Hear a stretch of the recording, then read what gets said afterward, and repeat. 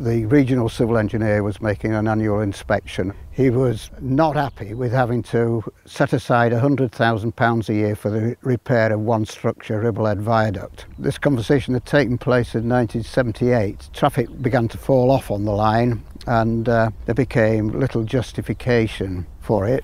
The civil engineering department put forward several alternative schemes for the repair of the structure, which I believe was more than 8 million. So the railway went forward with a closure proposal. The Friends of the Settled Carlisle line became a great part in the fight. And English Heritage joined in and said they would provide a grant of 40% of the costs of repairs, or £1 million. To get out of a tricky situation, the railway decided it'd be prudent to go with a trial.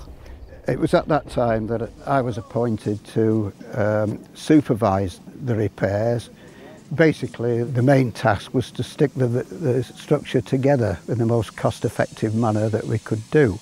And we were all conscious of the fact that if we came up with an expensive situation, it wouldn't get done. If you look at this brickwork here, we'd priced out that the repairs to the structure would likely fall between £2 3/4 and £3.25 million.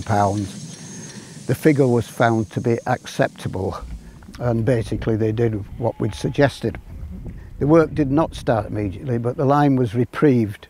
I'm very pleased, in actual fact, with the way in which most things have stood up.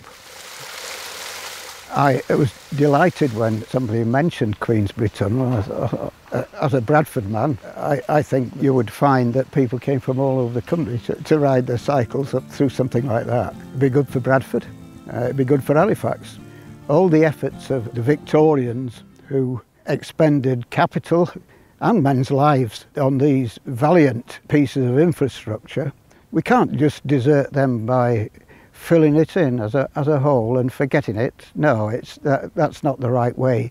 We've got to look for a way of preserving the best of the old infrastructure and giving it a new life and a new purpose.